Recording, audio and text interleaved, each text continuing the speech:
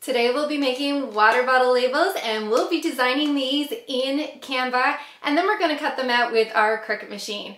If we're just meeting right now, hi, my name is Nisha. Welcome to Little Craft Nest. Let's jump onto canva.com and get crafting.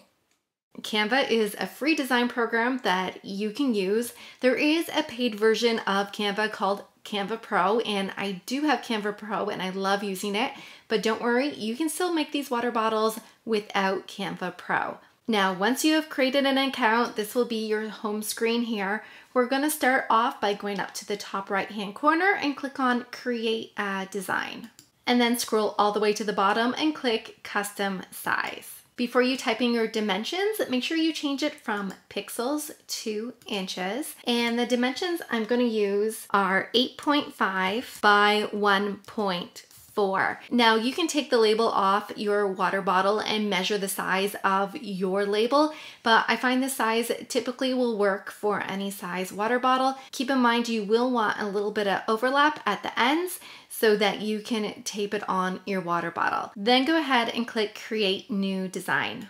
Now you can fill up this template with whatever you want. I am making water bottle labels for a graduation, so the first thing I'm going to start off with is a background. So if you go over to the left-hand panel, go down to the bottom and click on background. Now you can search for backgrounds at the top, or you can scroll through the different categories here. I like using gradients, so if I scroll over here, I like this blue one because the school color is blue, so I'm going to click on that. And I actually want it to be a little darker. So if we go up to the top and click on our color square, we can change the color. So I'm going to click on this colorful box with the plus sign in to add a new color. And I'm just going to pick a bit of a darker blue. And I'm happy with this color. It looks pretty good. You'll notice that at the top left-hand corner, it's a little lighter, and then as we go down to the bottom right-hand corner, it gets a little darker, and I'm really liking the look of these colors. The next thing I want to add is a photo of the graduate. So I'm gonna go over to uploads, and I have already uploaded a picture of my graduate. So I'm gonna click on that and add it. If you wanna upload an image to Canva, all you have to do is find your photo on your computer and drag and drop it onto your canvas. Now I would like to remove the background from this photo. So what I'm gonna do is click on Edit Image at the top, and then click on BG Remover. Now, if you do not have a Canva Pro account, you won't be able to remove the background from this photo, but you can remove the background from the photo before you upload it. So if you have an iPhone, you can remove the background from your photo easily right on your iPhone. If you don't know how to do that, I do have a quick video on that, which I will leave linked down below in the description. Another place that you can go to is the website called remove.bg, so that you can remove the background there. But because I do have Canva Pro, all I have to do is click on BG Remover. And the background from that photo is now gone, and that was super simple to do. Now, I do want this photo to stand out a little more, so we're gonna scroll down on this left-hand panel here, and then under FX Effects, we're gonna click on Shadow. And I'm gonna click on Outline, and that puts an outline around my graduate. Now it's in black, so it's a little hard to see, so I'm going to change that to white, and I'm going to put him off to the side here. Now I feel like this label needs some gold, so I'm going to go over to the left hand panel and click on Elements, and this is where you're going to find all your clip art and graphics and shapes. So I'm just going to type in gold in the box at the top, and we've got a bunch of graphics here. You can click on See All, and I really like this first gold image here, so I'm going to click on that, and that is now on my canvas. And I want to stretch this out across the canvas. And then I'm going to click on Duplicate. So if you have your image selected, right above your image, there'll be this little plus there. Just click on that and that will duplicate your image, and we can have another one and move it to the side here. But I'm actually going to flip it. So let's go up to the top and click on Flip, and we can flip this horizontally. And now these images are mirroring each other. Now it doesn't quite meet together at the middle, so I'm actually gonna make this one slightly bigger. I'll delete that first one and then duplicate this one again so that it's the same size. And I'm gonna flip that again. All right, that looks pretty cool. Now I'm not too worried about the gap in the middle because I wanna put something else there. But you'll notice my glitter is covering my graduate. So I'm gonna click on that glitter, go up to the top and click on position. And then we can send our gold glitter to the back by clicking on to back. And now my graduate is in the front. Another thing you can do is click on layers, and that way you can see all your layers in the order that they're in, and you can move your layers around that way as well. So in the middle, I want it to say grad class of 2024. So we're gonna bring in some text. So over on the left-hand side, you can click on text and then add a text box. Now it's super tiny, it's really hard to see in the middle, but we'll change that in a second. I'm just gonna type out grad all in caps here. And our font size is only 4. That is really small. So let's make that bigger. There we go, I can see that now. And I'm gonna move this up a little bit here. And I'm gonna change the font. So you can click on your text and then go up to the top and we can change our font selection. So I already pre-selected one, so I'm gonna type it out. It's Norwester, and there it is. And that's the font I want to use. Now I'm gonna add another text box, and this time I'm gonna type out 2024. We're gonna make this a little bigger, just stretch it out. And then I'm gonna add another text box and type out class of. And I think it would be fun to add a little banner in the middle. So I'm gonna go back over to elements and I'm gonna search for ribbon banner and see what comes up here. So under graphics, I'm gonna click see all and then just scroll through these and see what I get. All right, I like this one right here, and it's actually a free image, not a pro image. So if you don't have Canva Pro, you can use this image. So the images here that you see with crowns, those are for if you have the Pro subscription. If they don't have a crown there, they are absolutely free for you to use. So I'm gonna click on that ribbon, and that looks pretty good. We're gonna stretch it out. And I'm gonna change the colors of this ribbon because the outline is brown. I actually want that to be black. So if I click on the color box at the top, we can go and change that under default colors. The first one there is black. And then the ribbon color here is a cream color. Let's make that white. So I'm gonna click the other color swatch box at the top, and we'll change that to white. Now I can't see my text class of because it is white as well as the banner. So I need to click on that text box again and change that color. Let's go and make that black. And I'm gonna zoom in a bit so we can see what we're doing on the screen. Now to make this text look like it's flowing with the ribbon, we can turn our text and try to angle it the way you want. You could also click on it and go up to effects and then go down to the bottom of the effects panel and you can click on curve. And if you scroll down a little more, I actually want it curved in the other direction. You can grab that dial and you can curve the text so it curves with your ribbon. Now I like the word class on here, but of is curving up where I don't think it should curve up. So I'm gonna delete the word of and we'll do a separate text box with the word of in it. So I'm gonna bring the word class here and then add another text box and we'll type out of. And we need to make sure that this same size font. So this font was 16.6. Actually, let's just make that 17, make it simple. And then we'll make the word of 17 as well. And then we'll be able to turn the word of, but not have it on a curve like the word class. If you wanted to, you can even curve the word of in the other direction. So if we go back up to effects and go over to that curve, we can adjust the curve there. Now let's adjust the color of our other text. So I'm gonna click on grad. We're gonna make this black, and I actually think it would pop better if we had a border around it.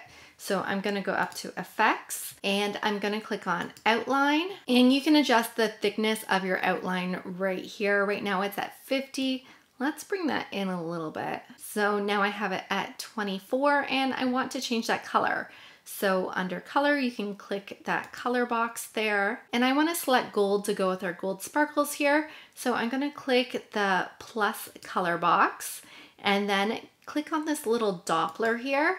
And then we can pick out one of these gold colors from these little flecks here.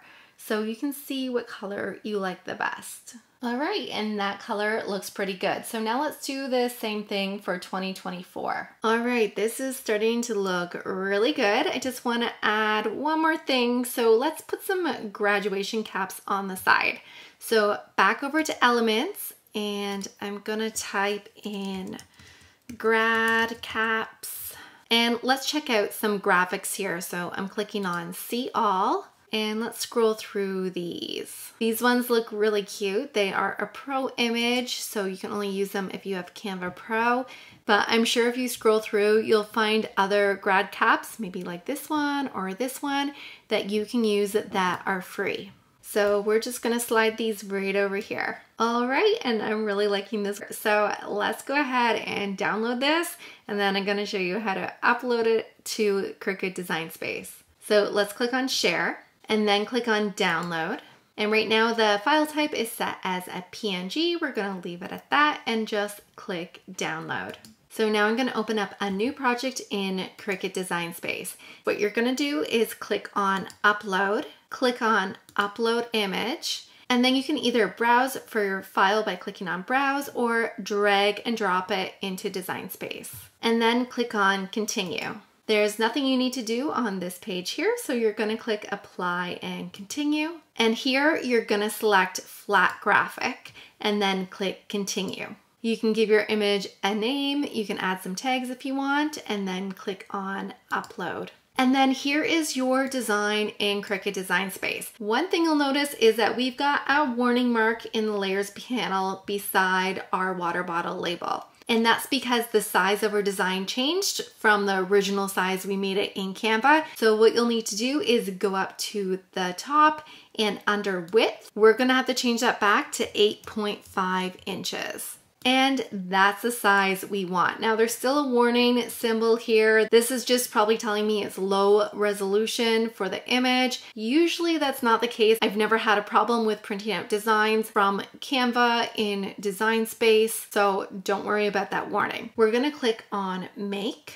And the paper size I'm using today is 8.5 by 11. So make sure underneath your print and cut image, under material size, it says 8.5 inches or letter size paper. But if you're using A4 paper, you would select that here.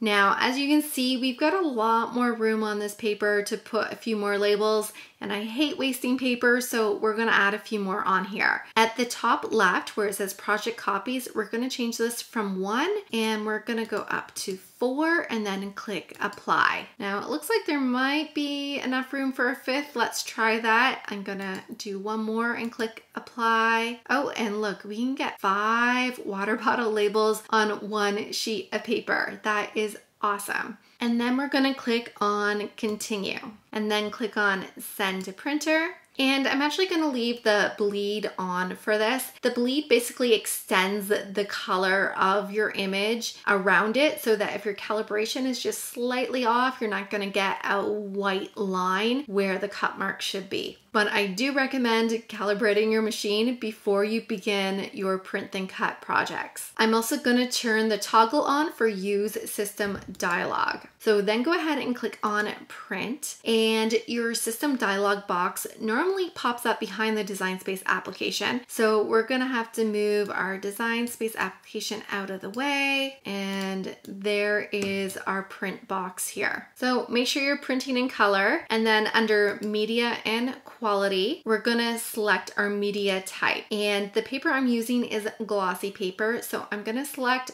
photo glossy paper. If you don't have that setting with your printer, just choose whatever's closest to the paper you're using. And make sure your quality is set to best, and then go ahead and click on print. Here is the glossy photo paper I'm using. It's for an inkjet computer. I got this off of Amazon and I'll leave a link for it below in the description. This paper I got is pretty thin, so it's not like your thicker photo paper. So it is great for water bottle labels. You'll notice that one side of the sheet is matte and kind of feels like paper and the other side is glossy. So we want to print on the glossy side, and because I'm using an Epson EcoTank printer, my side I print on needs to be facing down in the tray. So make sure you put the paper in your tray the right way. And then you can go ahead and click on print. Then once it's printed, you can put it on your Cricut mat. Make sure you're laying it on your mat the same way it appears on your screen. I like to use a brayer to secure my material to my mat. I find it works really well. And I also put a scrap piece of paper on top of it when I use the brayer, just in case any of the ink comes off my page. I don't want my brayer to be covered in ink, so I just lay that on top when I use my brayer. And then because we're using shiny paper, grab some matte Scotch tape and just cover up those registration marks with it.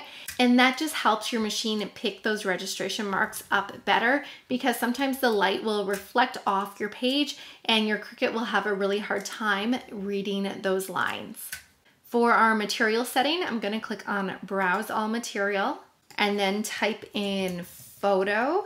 And we're gonna use the photo paper setting and then click on Done, and we'll let the Cricut cut this out.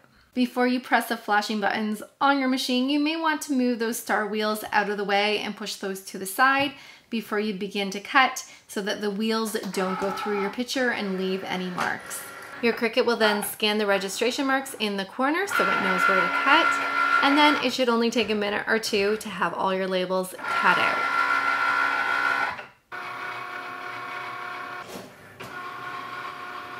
Once your water bottle labels are cut out, you can go ahead and peel them off the mat. Then I'm grabbing a glue tape runner to add some glue to the back of my labels. Make sure you get the ends because you don't want those ends sticking out too much. And then just wrap your custom label around your water bottle, making sure those two ends line up together. I just love how this turned out, and it's just such a fun project to make for any party or event that you may have coming up. If you have fun creating with me in Canva, check out this playlist next for more crafting with Canva tutorials, and I hope to see you on more crafting adventures.